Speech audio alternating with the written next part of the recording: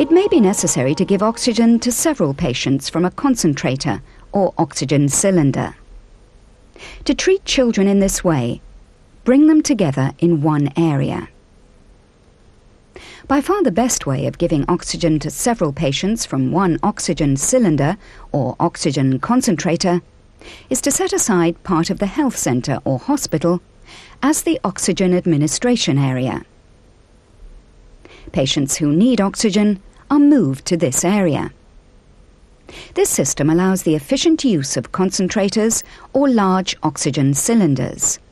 It's convenient for staff and protects the equipment, as it's permanently set up and less likely to be damaged. It also concentrates the sickest patients in one area. When using an oxygen concentrator for more than one patient, a flow splitter is used to divide the oxygen flow. Up to 4 patients can be supplied with oxygen using this type of flow splitter. The amount of oxygen reaching the patient is controlled by colour-coded fixed flow nozzles. They are available for flows of 0.5 or 1 litre per minute. A 1 litre per minute nozzle should be used for oxygen therapy in young children aged 2 months up to 5 years. A 0.5 litre per minute nozzle should be used for oxygen therapy in young infants aged less than 2 months. The nozzles allow accurate oxygen distribution, even when the oxygen distribution tubing to the patients is of different lengths. Connect the flow splitter to the oxygen outlet on the concentrator. The flow splitter has 4 holes, or ports. Carefully screw one nozzle onto each of the 4 holes. If you don't need 4 nozzles, block the spare holes using blanking plugs.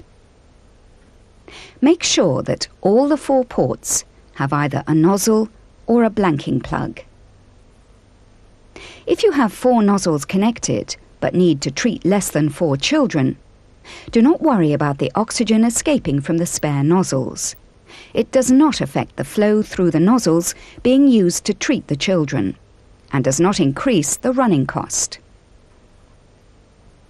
If you leave a port open without a nozzle or a blanking plug, the oxygen will escape through it and will not be routed through the other nozzles.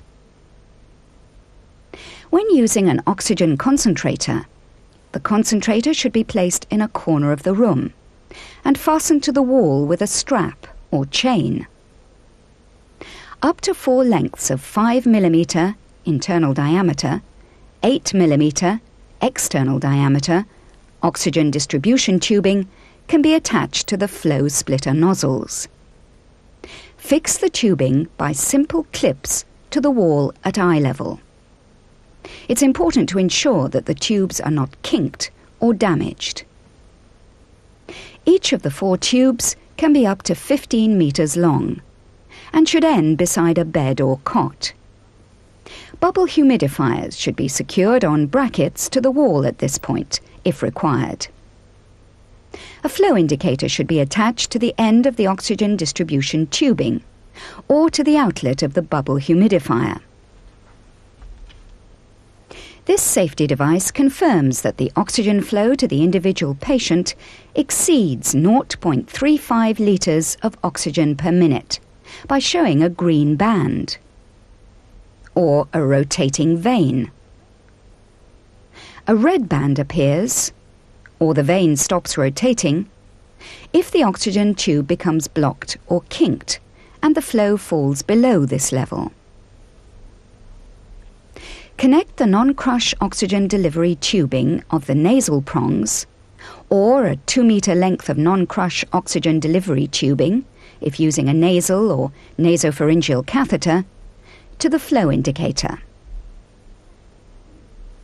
Remember, if you treat only 2 or 3 patients using a concentrator, you must connect either a nozzle or a blanking plug to each unused port.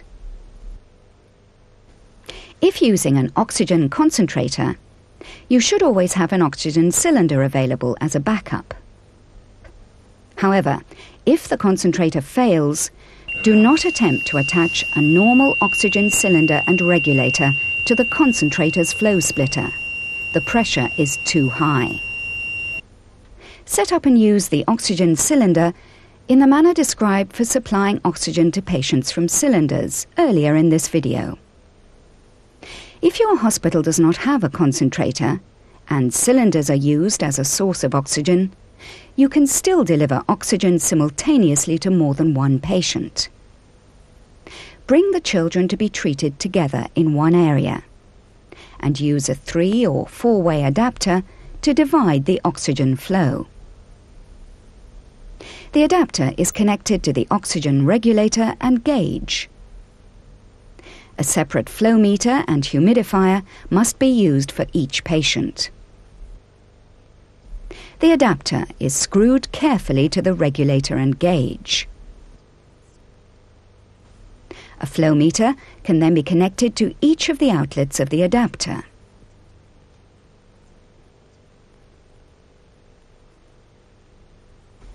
Humidifiers, if required, should then be connected to each of the flow meters. These methods of assembly, using a 3- or 4-way adapter with an oxygen cylinder and a flow splitter with an oxygen concentrator, are the safest methods of administering oxygen to more than one child.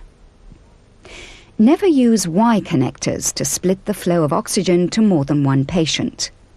They do not allow the flow to be distributed equally and accurately.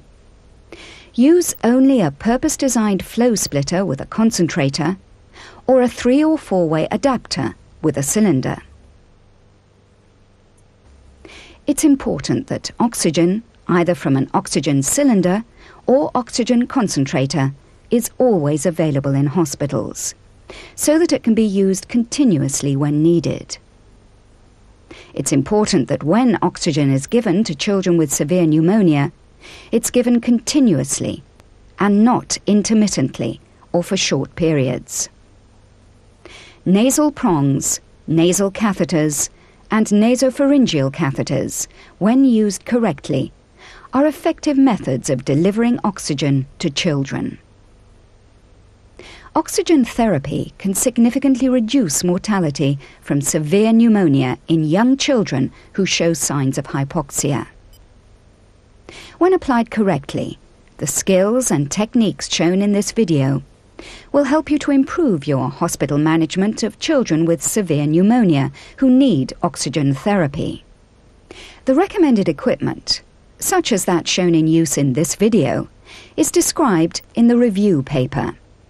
Oxygen therapy for acute respiratory infections in young children in developing countries, prepared by the World Health Organization Division of Child Health and Development, and is available from the World Health Organization.